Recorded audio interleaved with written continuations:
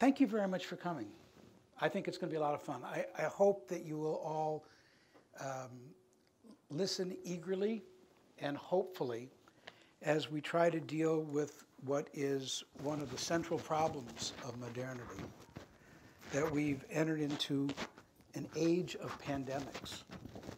It doesn't take much to realize that over the last 3 decades, we've seen almost a cascade of new viruses, each one more exotic, troublesome, mysterious than the one before. And we've been just doing that. We've been sort of sitting back as a spectator, watching these viruses and these new novel emerging diseases, and that's what they're called, emerging communicable diseases. We've been watching them, and we've been passive. And the thesis that our 3 guests here have today is that we need to not be passive. We need to not be spectators. We need to not wait until the next virus jumps from the next animal in the next tree, but we need to be active and get ahead of that curve and get 2 steps ahead of that next virus by knowing its name, knowing its characteristics, knowing where it's likely to come from before it emerges. So it's a great pleasure for me to introduce our 3 guests. And these have been written for me, so I have not, if they're short, it's not me. So this is, I'd like to introduce Dennis Carroll. Dennis is Director of the Global Health Security and Development Unit at USAID, and he's really a legend in this field. He's one of the most wonderful people who have brought us to this moment in time, and a friend of many people here in this room. And I want to introduce Jonna Mazet, and she is at Davis, UC Davis, and Executive Director of the One Health Institute, which is one of our hosts tonight. So thank you very much for hosting us. And at the School of Veterinary Medicine, and is an epidemiologist and a veterinary doctor, probably one of the most important 2 professions that you can have in the same person at this time. And Nathan Wolfe, a longtime friend of many people in the Bay Area, who is the founder and chief executive officer of MetaBiota. So please welcome all 3 of our guests who are going to teach us how to be more proactive when facing this cascade of new viruses. Welcome. Thank you. So I'd like to start with Dennis, if I could. And Dennis, I think that everybody here in the room would probably look at this big idea that you're giving us, that maybe you'll tell us a little bit more about, and say, it would be really wonderful if we already had a global census or an atlas, or knew about all the viruses that had pandemic potential, understood their characteristics, knew the hotspots in the world where respiratory diseases or bloodborne pathogens were likely to occur, knew something about what the countermeasures would be. I think everybody would feel a little safer and a little better if such a thing existed. But it doesn't. So it's fair to have some concern or skepticism even. How big a challenge is this? What does it compare to in human history? What have we done like this? How much is it going to cost? Where are the resources going to come from? And I have only an hour to say this, right? We can. Well, you can have all of my time. That was a lot of questions, but look, Larry began this discussion in a very thoughtful way. You know, we are living in an extraordinary time, and it's hard when you're in an extraordinary time sometimes to appreciate that in fact you are. And the single biggest reason we are in such an extraordinary time is because there's so many of us. There are 7+ billion people on the planet Earth, and I was reflecting earlier in a discussion with some interns, you know, that 100 years ago in this city, when there was the great earthquake, the total population of the planet Earth was about 1.4 billion. Think about it. As a species, for as long as we've been on the planet, In the last 100 years, we've gone from 1.4 to 7.3 billion people. You can't do that and establish the kind of human settlements that, as a people, we need, that you can't grow the kind of animal protein, engage in crop production and extractive industry work, and not have an extraordinary impact on the planet we live on. And what we've watched, the 3 decades that Larry just made reference to, are sort of the beginning of an extraordinary period that is going to carry us through the better part of this century.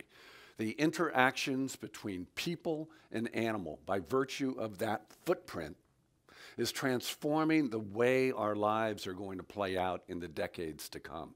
It's because all of these diseases that we're talking about, they have their genesis, the agents that are behind these viruses right now, they are circulating in wildlife animals. That's the mother lode.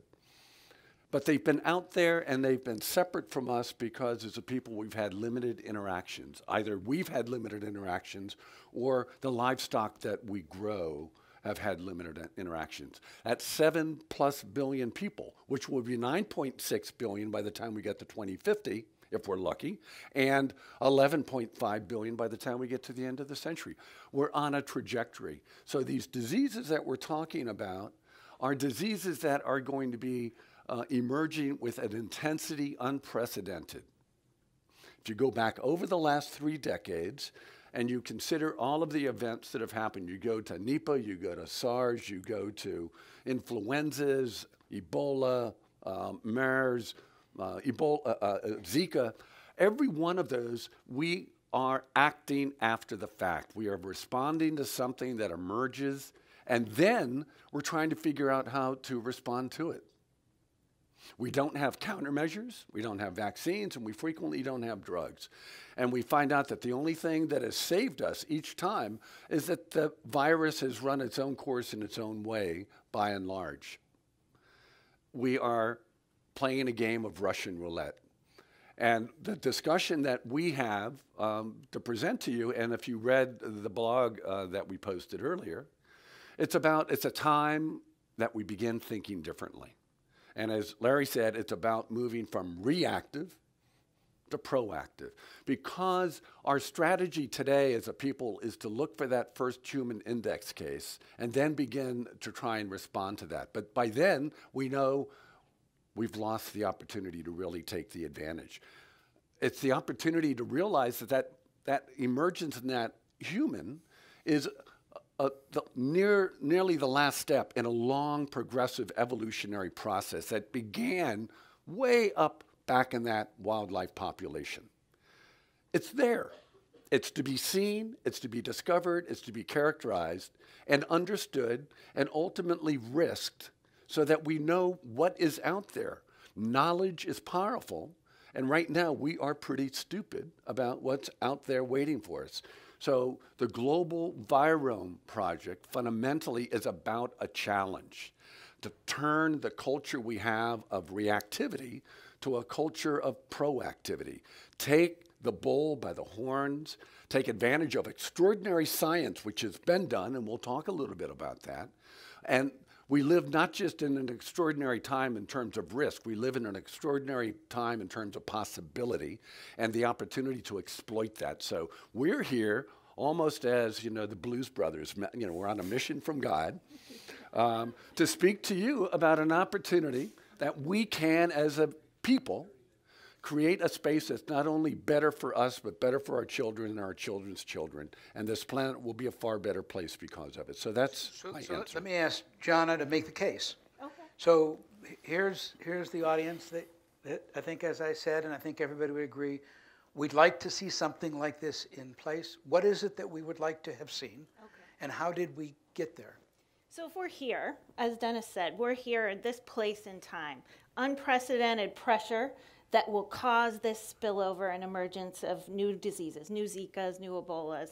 They're coming. We don't want to be the people that are running from that, chasing that. We want to be the people that know what's out there and prevent the disease from those things. So if we can say, here's our place in time, we want to go this way. We want to go upstream. We want to know what's out there. So we want, as you say, the atlas, but we don't just want to know every virus that's out there. We want to know how they're transmitted, under what circumstances might we control them, how might we prevent them. Well, is that feasible? Are we at a place in time where we have to keep chasing, or does the technology now exist? And are the people, are we, you in the audience, are you the coalition of the willing to make this happen? Can we make this happen? And I can tell you that because of Dennis's vision, and I agree with you, he's inspirational in this area, we've had the experience, Nathan and I, over the last few years with some of our other partners, including at EcoHealth Alliance, we've had the ability to try a pilot. Now, it's a pilot project we call the PREDICT project, funded by USAID and headquartered at UC Davis. But we had the ability to work with about 35 countries in the world so far and try to get out there and say, is it feasible in these most vulnerable places where there's a lot of wildlife, high biodiversity, and a lot of humans, high population density, and they're interacting. Those happen to be in the places that are the most vulnerable, but also the least served by health systems, by science, by education. So we're talking about in the tropics, in the least developed countries in the world. So if it's possible to do it there, it's probably possible to do it anywhere. So our teams have gotten out there and worked with those countries and their systems, and we've gotten out in the field and we've trained people and we've collected samples. We've collected samples from over 50,000 animals in those countries. Now we're also sampling people that are interacting with those animals. And what have we found? Well, we found about 1,000 viruses. So about 180 of those are sort of the known ones, some of them bad actors, those things that we know to cause disease in people. And about another 800 are new to us. Now, they're not new viruses, but they're newly detected and characterized by people. So in the last just few years, we were able to, with a smaller amount of effort than we're talking about, a pilot project, discover 800 viruses. Now, during all of human history before this, 590 viruses in humans and mammals have been recognized. So that's what was out there, recognized by the international community as a virus of mammals, okay? And far fewer of those were going between animals and people. So 590 about at the beginning, less than that, but over time. And now we're coming up and we're saying, look, we can, by this targeted strategy and working in some of the toughest places, economically efficiently, really find these viruses. So it's feasible. The time is right. So do we have the ability? Yes. Do we have the responsibility? I think so. If these things are continuing to spill over, and if one of the greatest threats to our safety and security, our health, are these new viruses spilling over, I think the time is right and it's feasible. And we could talk about the costs. You asked Dennis a lot of questions, but maybe we should move forward, let Nathan say something. I'm going to ask Nathan the hardest questions. Doing a good job, so. Because it's not enough to identify swine flu or H1N1 or H3N2 or any of these viruses and to know their first name and their last name and their zip code. Because who would ever have expected that you could have so many different subspecies of H1N1 or H5N1 or, even right now, who would have expected the knock-on effects of Zika, the sexual transmission, perhaps the transmission through other vital fluids, to be, and of course the unthinkable teratogenicity, the birth defects.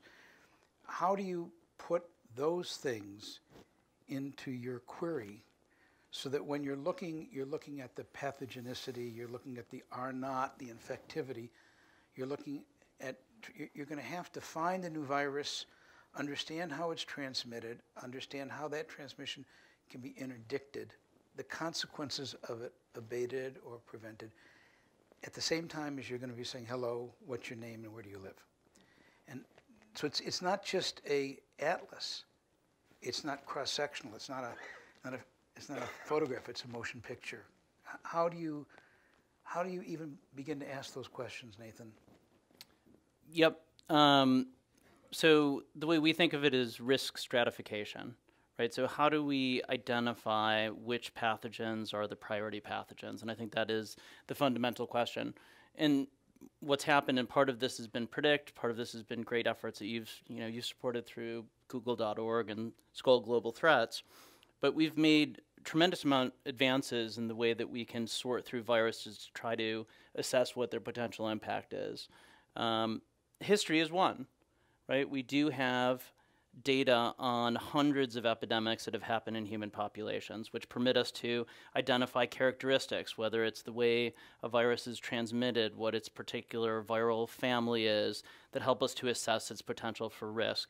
There's also a range of new technologies that would be a part of this effort, right? So we don't see, yes, it's the case that right now we're fighting an invisible enemy, right? So you have no sense of it. We're trying to create response structures around the world, but we don't know the distribution of where the harmful viruses are. So we will be forced to invest an order of magnitude more energy in putting these resources everywhere, where if we knew in a targeted way what is the nature of that, we essentially can't use vaccine and drug strategies because the amount of time that it takes to develop these after a new agent has been uncovered is simply too long. And so we take one of the most powerful sets of tools that we have as a human population and essentially can't use them at all, again, because the enemy is effectively invisible. So we need to uncover the enemy, but we're estimating somewhere in the order of 500,000 viruses with the potential to enter and be transmitted in human populations. So I think you should pause for just a second and let people digest that number. 500,000 viruses that we don't know about. And of those, how many are friends and how many are foes? Yes.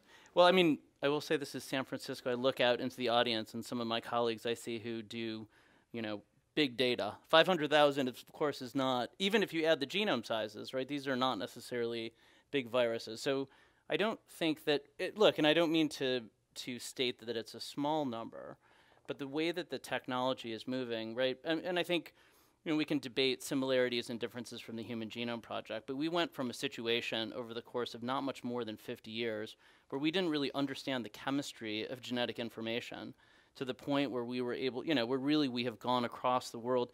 And when we started the Human Genome Project, it wasn't like we had a sense that we would map the human genome and suddenly it would produce all these incredible, spin-offs that would be of value and information. It's only been as that process has emerged. Having said that, we had a conversation today. Eric Delwart was talking about, technology which permits much more rapid development of assays which you can screen through large amounts of human populations to determine who's been infected. So that's a great question. You take that 500,000, that becomes your panel. You assemble samples from a representative group of humans around the world, and now we can very feasibly scan through 500,000 viruses and determine who in the world has been, whether humans have been infected with particular virus classes. So we can immediately say, oh, okay, and that may be sufficient for us to put those on the watch list, if you will. Not necessary. There'll be some viruses that there's no evidence that people have been infected with viruses that'll be of interest and importance. And we'll have other techniques we'll have to merge for that. But there will be a whole range of concomitant technologies which will emerge out of this effort, again, in a way that I think is very parallel to this idea of a campaign and a challenge, sort of a moonshot, if you will, to unite people around this particular cause of, we're still we live in a world where you think about cardiology, right? And if you go to your physician and you say, oh, I've got high blood pressure and cholesterol and all these things. And if they said, oh, you know what, we're going to wait for the heart attack. We've got really good capacity for bypass surgery. Don't worry. And that's the world that we live in. And the question is, some of the beautiful elements of the Human Genome Project was its tangibility, right? And so the idea is, how do we unite the world around moving us from this reactive approach to a proactive approach? And is identifying every virus out there, or the vast majority of viruses that have the potential to enter humans, going to be the full answer? No. Is it going to have to be related to a whole range of other efforts, yes. But is it a tangible goal? You know, can we, after the course of 10 years, come back and say, hey, we got it. We got these viruses. It's not an invisible enemy. You know, we may not know its strategies. We may not know exactly where it is at all times, but we know what the enemy looks like. We've got it. And that, I think, will, you know, and we haven't even spoken about some of the, you know, what John and Dennis have referred to as the halo effect, which if you look at the Human Genome Project, the estimates are that for every dollar invested, you had something about $140, $150 of return in investment associated with that project. You know, we've been focused in our discussion about epidemics and pandemics, and certainly we're not very good at relative risk. When we look at, as devastating as they are, terrorist incidents compared to 40 million people dying of HIV, I mean, anyway, you can do the numbers yourself to really think about whether we're good as a population sorting out relative risk. But there will be other benefits besides epidemics associated with this effort. One that is sort of near and dear to my heart is thinking about HPV and, you know, cervical cancer. Right, for all the $4.5 billion a year that NCI puts into cancer research, and many of that, you know, a lot of that is very good investment. Some of the biggest findings in the history of cancer that have had the biggest impact have been epidemiological findings.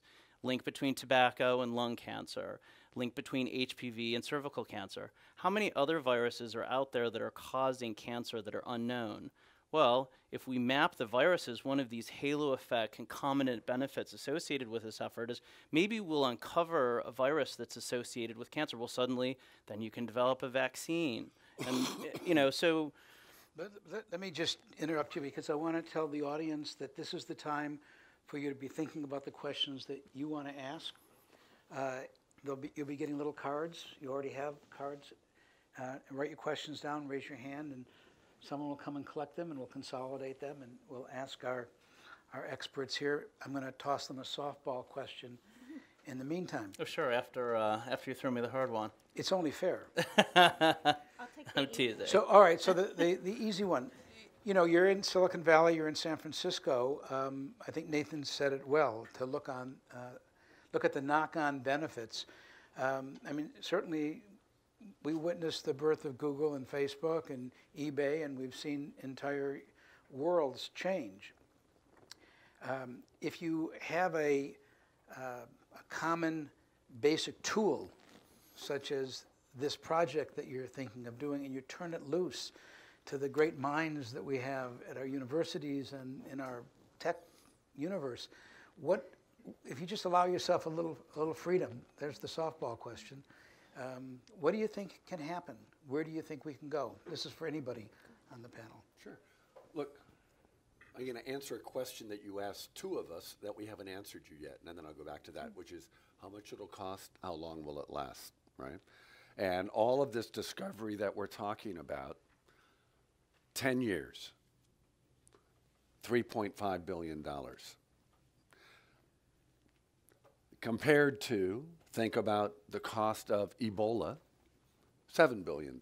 Think about the annualized cost of pandemic prevention around the world, the lingering consequences of all of these things, $30 billion a year. So $3.5 billion, 10 years. By 2026, we could be living in a world that is rich with both the immediate intended consequences of enhanced knowledge, risk stratification, but all of these other halo effects that we're talking about, which is new technologies, new innovative approaches to thinking about biomedical countermeasures, right, above and beyond what might be an antiviral or a vaccine. There are discoveries out there to be made that we're not even aware of. And so while you're thinking about that, please raise your hand if you have a question to ask, and give your card to one of the monitors who will bring them forward. I just want to say something in support of that. When we were looking at H5N1 in 2005, 2006, 2007, the Bank of Montreal was asked by the Canadian government, which had had a difficult experience with SARS, if you recall, what would a real pandemic cost the global economy?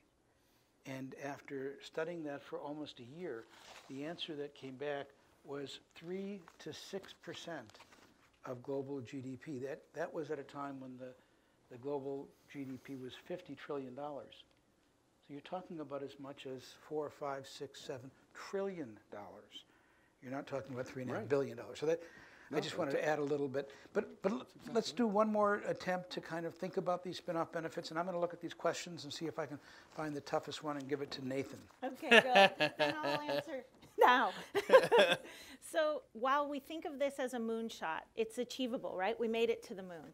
And we think of this as it's a lot of money. Nobody has any qualms about saying that's a lot of money. But we know that that amount of money pales in comparison. Right now, our country just here is faced with a challenge that has been around the globe for decades that we ignored, right? Zika virus, okay? And right now it's here. It's coming your way. It's in the mosquitoes, probably, you know. It's time to be not chasing these things and not instantly thinking about relieving and taking about $1 billion and putting that towards Zika to chase something that will probably be a little late. We're probably not going to have much in the way of countermeasures, vaccines, or anything until it's spread. Okay, that's what we saw with West Nile. Everybody, you know, worries about Ebola. We saw what happened in Dallas. So we're talking about $1 billion for that, and we're talking about $350 million a year for 10 years to, instead of be chasing those things, to know ahead and be ready for them. And a big side benefit that isn't in the clouds and isn't thinking about the, you know, the potential halo, but a really important benefit that happens in real time that we've already found with our pilot project is as you build the capacity to detect these things, in every single country where we're working, we're building the lab capacity, and we already now have those countries, more than 30, who can detect those viruses at the site. If we had that before the Ebola virus epidemic started in West Africa, we wouldn't have waited months to be able to have an international response that allowed it to get out of control and kill the people that it did. We could have diagnosed it. Right now, frankly, we'll be able to diagnose it tomorrow, right? Because they're diagnosing it now. But this project has a side benefit of being able to improve the technologies in the laboratories in the country as we go. So every country we add to the portfolio can now take care of their business, right? And don't have to wait and call upon WHO and the US CDC to get in there and diagnose their problems. So that's a huge, real benefit that we can see immediately. Then we can dream and we can get these viruses into the hands of our colleagues here at UCSF, at Columbia University, where we work with great colleagues, at all these wonderful virologists at my own university and others in the private sector that are dreaming big. And so we can get that, we can make that happen. And then it is unimaginable, really. And we have some absolutely terrific questions here. And they run the gamut, as you might expect, from Zika and the Olympics to Ebola to climate change to bioterrorism. So I'm going to try to give you a chance at all of them. And I'll ask you the first one, which I'd like to join in on if you duck it. The question is, how would you respond to the argument that pandemic viruses play a good role in curbing ballooning population? Well, that's well, it was. Go ahead. No, happy to. And I think it's an important question because it's one that if you're not familiar with the impact of these epidemics and pandemics, it's sort of it's a question that makes sense to people.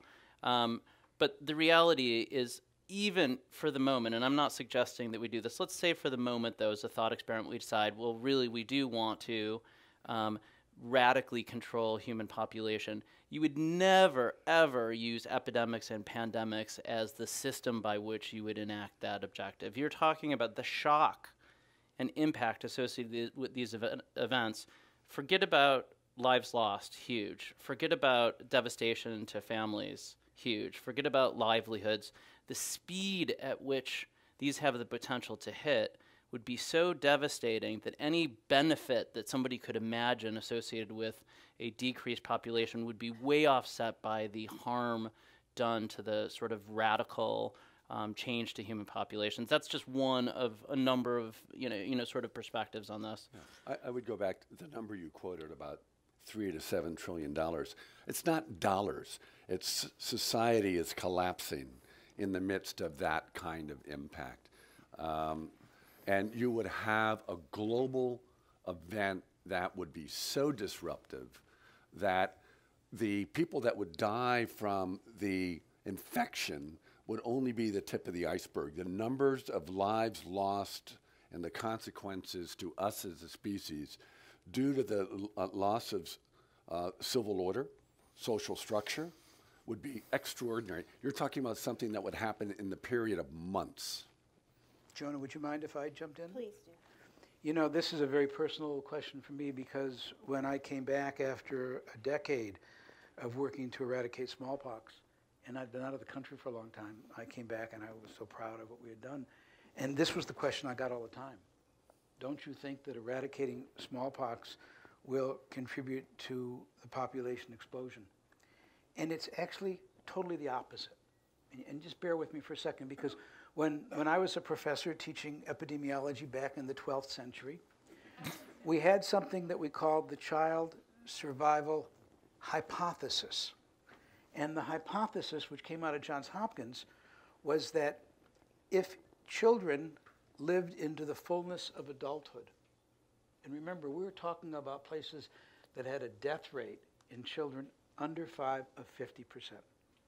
The hypothesis was that parents have replacement births when they lose a child. They have insurance births in case they might lose a child. They have lotto births in case one of their kids could be a truck driver or get a government job. That was the hypothesis, that if you could take the death rate from 50% and lower it, parents and peasants are not stupid. They have the hardest decisions to make with the least amount of resources in the world. That parents would make the decision, if they knew their children were going to live, to have smaller families. That was called the child survival hypothesis. I can tell you now, it's the child survival theorem. We know that's true. We know it in every country. We've studied it after every disease.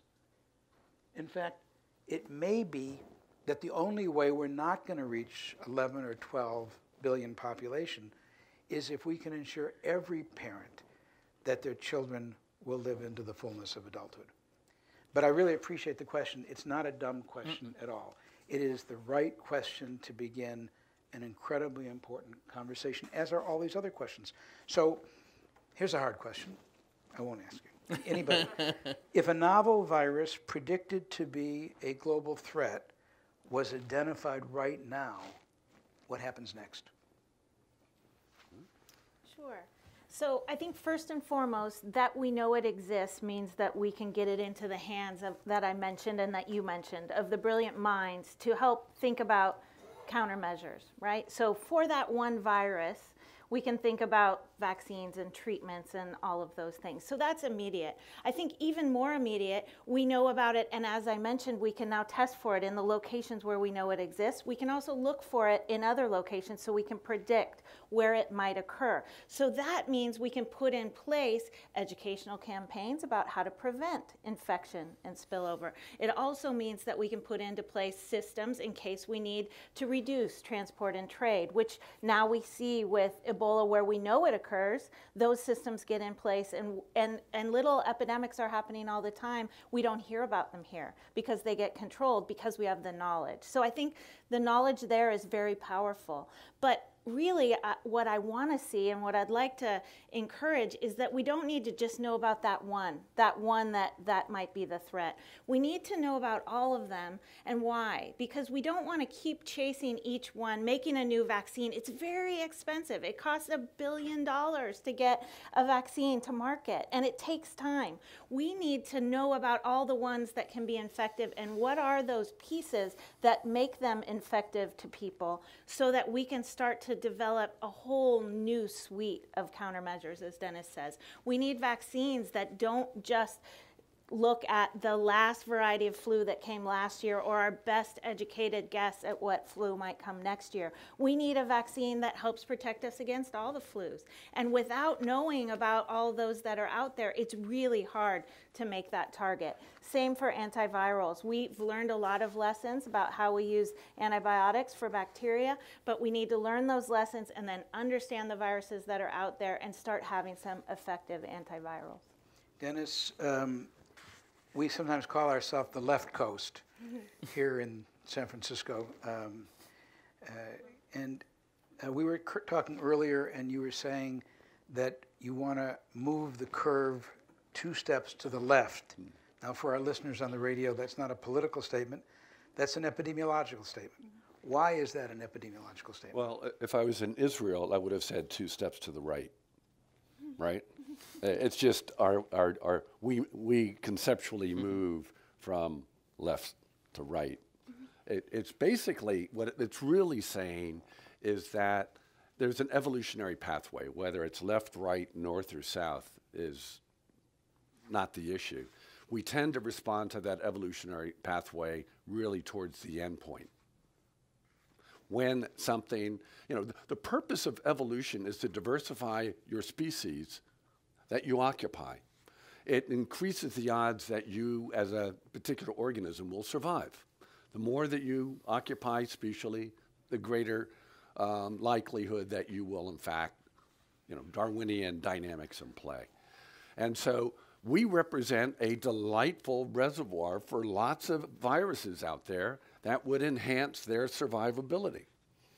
And so our looking only when that virus gets into us misses all the opportunities to understand when that virus was acquiring those special biological features which spoke to its ability to infect and replicate and potentially kill us.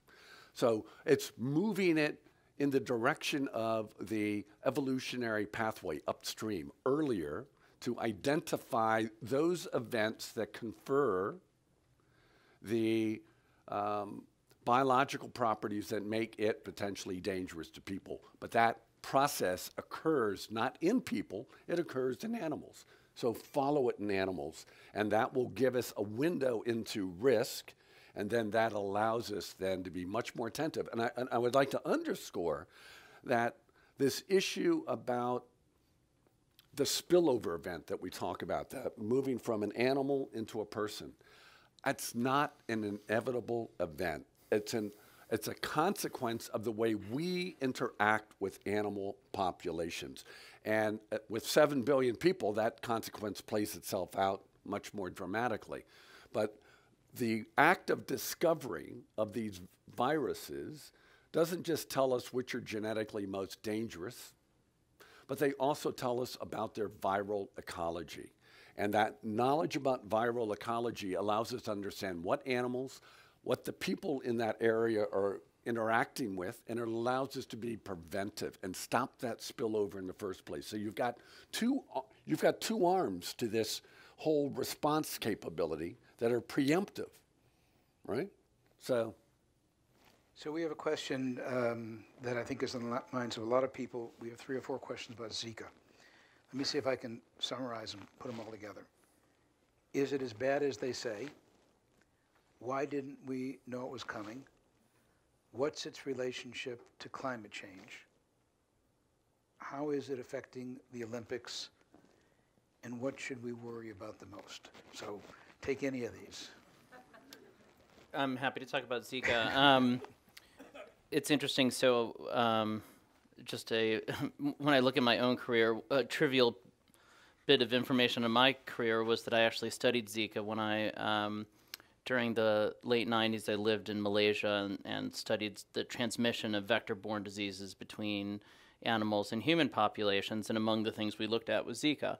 And we saw evidence at that time that individuals, had been infected with Zika, and that those that had more proximity to animals were having higher transmission rates, and we saw it in animal populations. So Zika is not anything that's new to our knowledge. It's not an unknown virus. It's a flavivirus. It affects Aedes aegypti. And we've had I mean, what we should have and did anticipate about Aedes-borne mosquito viruses is their potential to move, because we've seen that happen again before. We've seen it with dengue, we've seen it with chikungunya, and there's a pattern by which the distribution of Aedes has affected that. When it comes to, climate change, that's certainly very relevant. It's not necessarily always relevant for all of the diseases that we deal with. Some are likely completely unrelated to climate change. Vector-borne disease is not amongst those. If you look at the sort of the lifespan and the life history of these mosquito populations, is very much dependent upon physical, environmental characteristics, and they live around a certain band. And as that band changes by increase in temperature, changes in humidity pattern, the distribution of Aedes mosquitoes changes. And so, the fact that we have flavivirus-associated emergence, I think, shouldn't come as a surprise to any of us. And, what's going to happen to it, I think we have, frankly, among many of the things we've looked at, we've got fairly good models in terms of chick and dengue, in terms of what's happened to those viruses in the past. And so our expectations about Zika, while they won't be perfectly mirrored by those provide us with a real good baseline to think about how Zika will be transmitted. The question is, would your project, if it were in place, have been able to predict that Zika would be sexually transmitted and that at the same time would cause birth defects in the quantity and in the horror that we are seeing? Certainly distribution of Zika and knowledge of Zika is exactly the kind of things that we're talking about in all these viruses. With regards to, right, and we spoke a little bit before about identifying the diversity of viruses and then going from that point to determining which of those are the risky viruses. And I think all of us freely admit that's part of the challenge, and that's part of the scientific excitement of this project, is that risk stratification, and it's what everybody in our field recognized needs to happen one way or the other. But there's a whole range of approaches to that. Again, we were having this conversation today, and not that it's an easy approach, but cell culture, right? So you could take and grow in culture human cells from each of the different tissue types that we have, whether it be liver cells, blood cells, etc. You can take these unknown viruses and determine in whether, number one, are they capable of infecting human cells? Number two, which cells of humans are they capable of infecting? That can give you a clue to the route of transmission, right? So we should see proliferation, for example. If we're seeing sexual transmission, there'll be certain cell types that viruses are capable of being transmitted in. So again, it's not to say that there aren't hard elements of this science, but there's very practical approaches. I don't see the problem, and HIV is the counterexample, but if you look at the challenges of cancer and the challenges of these viruses, cancer is a much harder problem than, by and large, when we know what a virus is, we develop a vaccine against it, right? There's retroviruses present a certain case, some viruses, but really what it is about knowing the virus to be able to make that step. Yeah. Well, can I just follow up on that, and you can answer the follow-up or continue? Oh, sure. Well, why don't you go ahead and then Well, I just wanted to follow up that the bottom line is, and it's a great question from the audience, or the combined question, is that when we know what a virus is, we could make a vaccine to it, but we don't until it affects us here or in the north. I'm sorry, but that's that practical reality, and that has to do with the cost of getting that to market, and then who's going to buy the vaccine, and USAID and other aid agencies does a great job getting those vaccines out and paying for those. But the bottom line is, do we know about some viruses already that we should be doing more about? Yes. There must be something really amazing about Davis, because your answer, and the questionnaire is also from Davis, and the question leads right into that. It's sort of saying, do you think that the link between virus and cancer affecting, as it would then, the rich countries, do you think that would help to raise the $3.5 billion? Do you think that would help to raise understanding? And do you have any examples of links that you suspect between viruses and cancer that might stimulate wider spread interest in your project in the rich countries? Yeah, and if I could combine that with finishing this thought on Zika, is that when we know about viruses, we aren't necessarily doing the right thing. And I think what we're hoping to catalyze with this project is a whole paradigm shift. So we are talking about what we know is achievable, and that is the 2 steps to the left or whichever direction, but upstream to know what viruses are out there so that we can do something about it. But it's in order to get people to do something about it, right? So it's not just to know, it's to say we have the responsibility now that when we know, we do something about it, we characterize them more fully, we take steps towards understanding them better so that we don't wait until they hit our shores. Because it's where these things spill over, where the people are generally most vulnerable, and that's where we pay the least attention. And we're a global community now. We can't do that anymore. So to the point of the question is, does it take until it gets to the wealthy before we develop a response that's proactive instead of, like your heart example? Right now it is, but what we're trying to do is catalyze a change.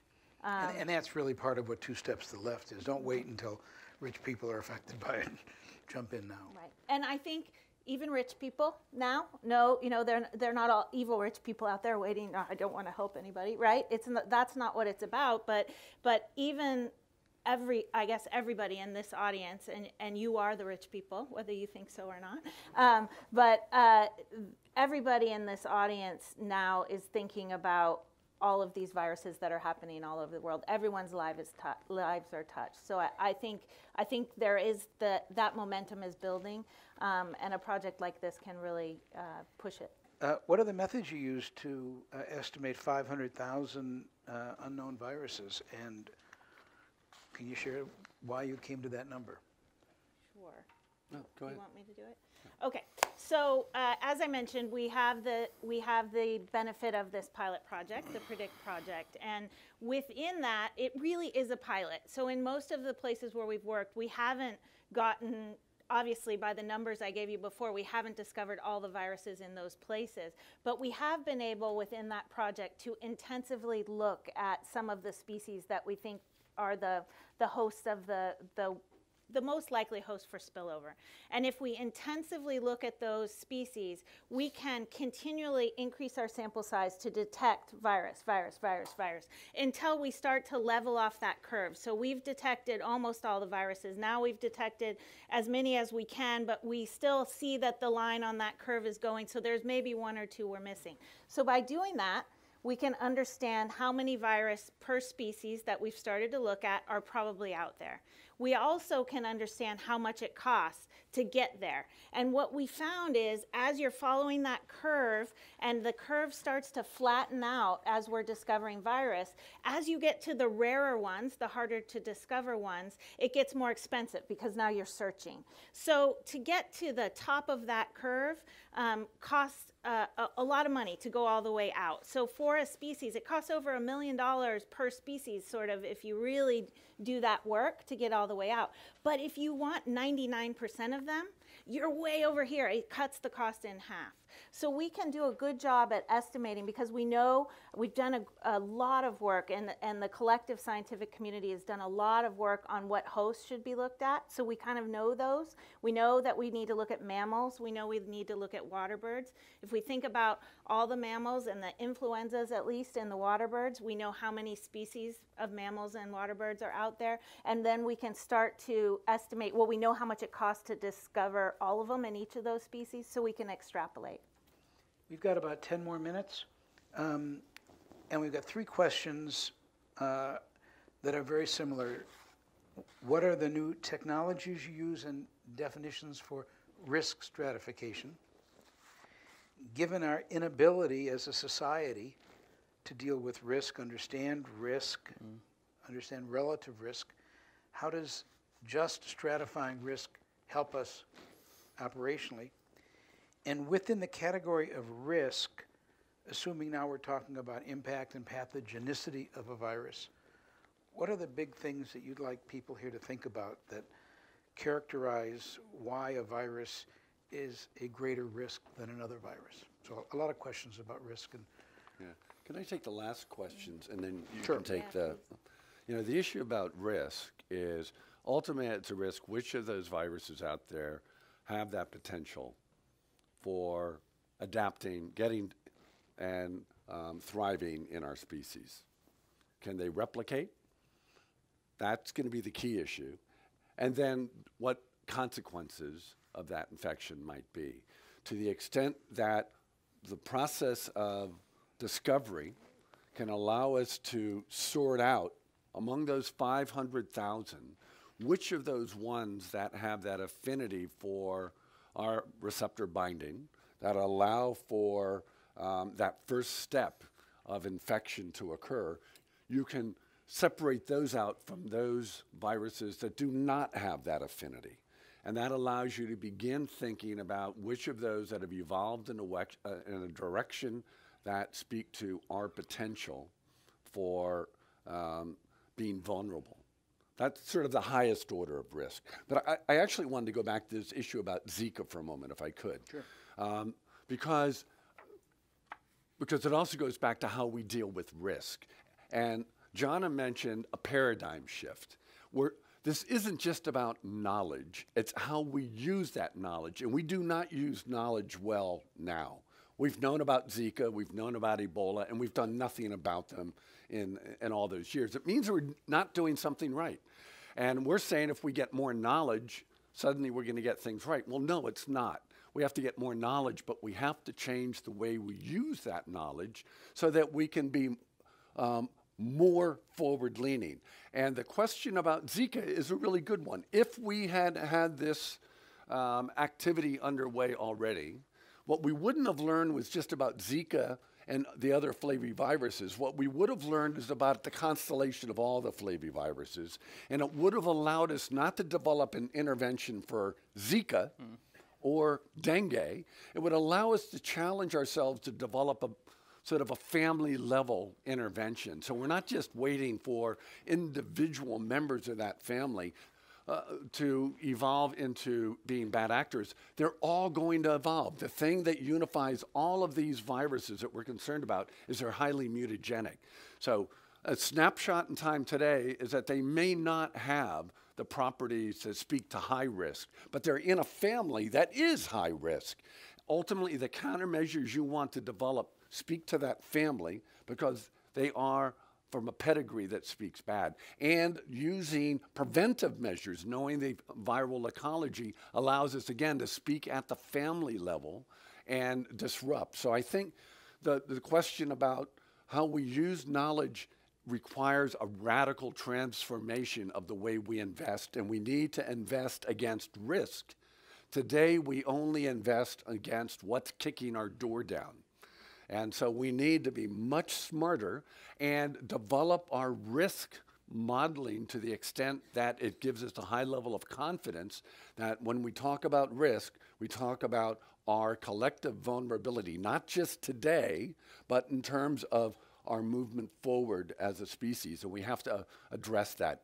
Everything we do over the next 10 years, those species will evolve.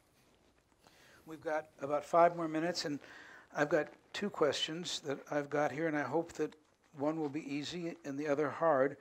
The hard one, we're going to end from somebody else from Davis. So what I hope will be an easy one is, how much do we need to worry about our dogs and our cats and our domestic animals? You said wild animals, but are our pets harboring secrets? I kind of still want to answer your technology question that didn't get answered. But, I mean, look, I think it is very interesting, and there's a number of dimensions to it. I mean, among the modeling exercises, one of the things that's interesting to think about is we're so attached to our companion animals that if there ever were agents that were, very, very transmissible associated with them that had a harm to human populations, it would suffice it to say, just like all of the animals that are part of this sort of biological skin that we've created around this planet, they play a role in these sorts of things and need to be considered. Technology, I did want to talk a little bit about technology. I want to talk about a new technology and an old technology. A new technology, and it's one that's very exciting because you could have conceived of this project, 10, 15 years ago, 20 years ago, even maybe 30 or 40 years ago, but you could have never conducted it. And so there is a new realm of technologies that really permit, for the first time, us to be able to have a sense of the viruses out there that can harm us. And a lot of this relates to our capacity to sequence the genetic information of these viruses at a reasonable cost. And this is something which is moving arguably faster than Moore's law in terms of decreasing the price cost to sequence things. And one of the Predict partners conducted a study on Zika, which also shows the power of understanding the sequence data that goes beyond just identifying new things, but it shows the power.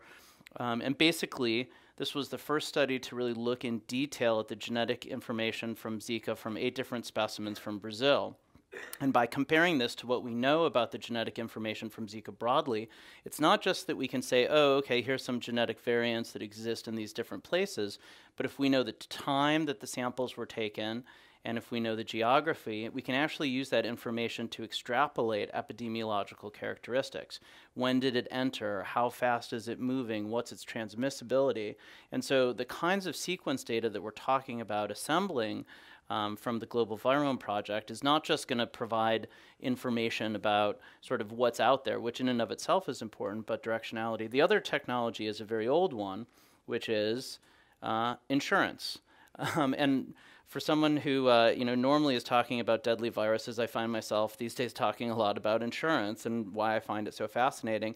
And basically, we have an incredible mechanism that we have created for, is so old that it's a defining feature of humanity, which is risk transfer, which is the idea that not everybody holds the same amount of risk, and you can, if you understand the nature of that risk, you can transfer it.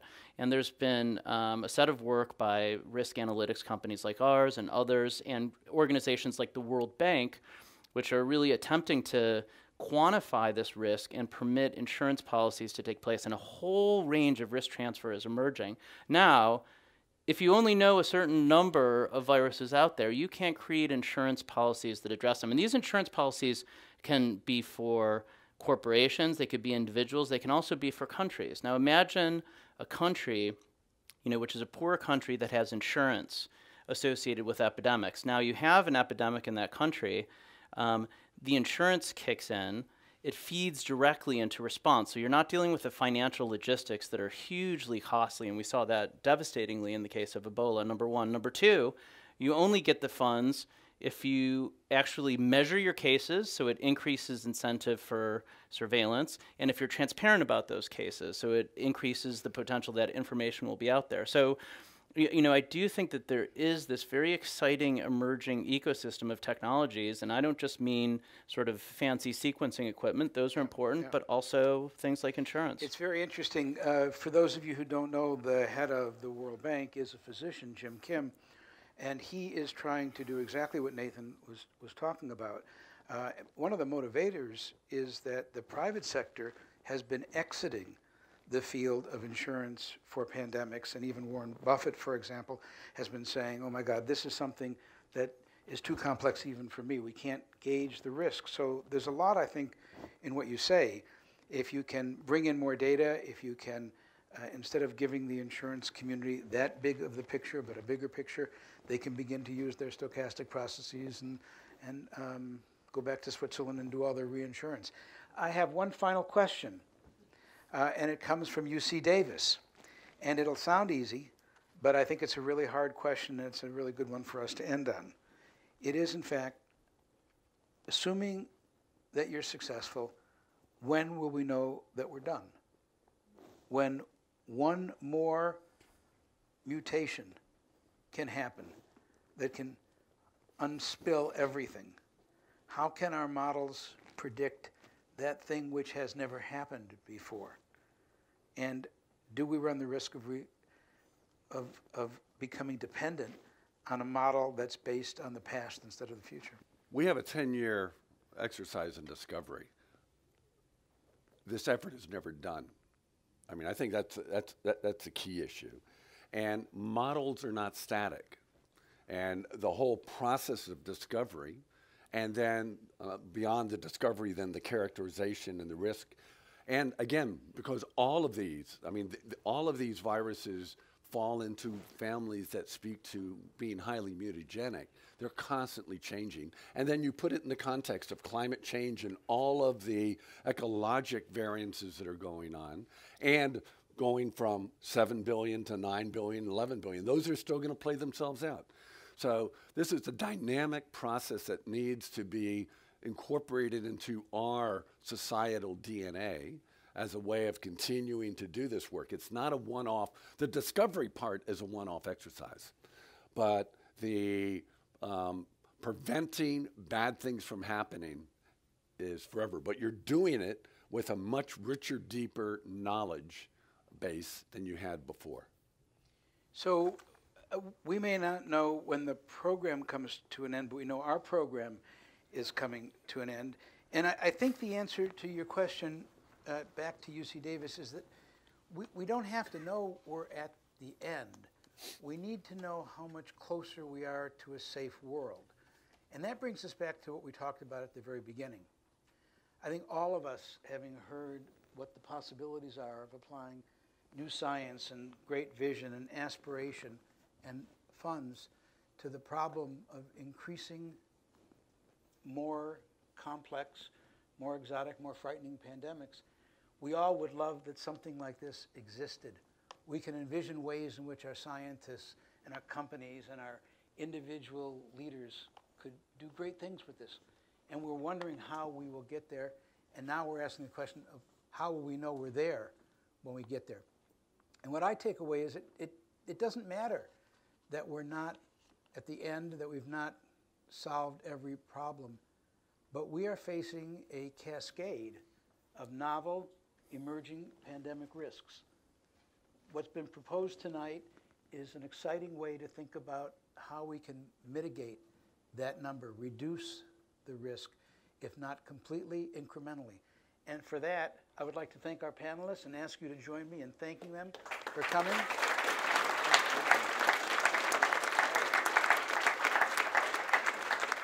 And on behalf of the World Affairs, I ask you to join and thank them and our host for bringing us all together. And I want to thank you, the audience, for your terrific questions.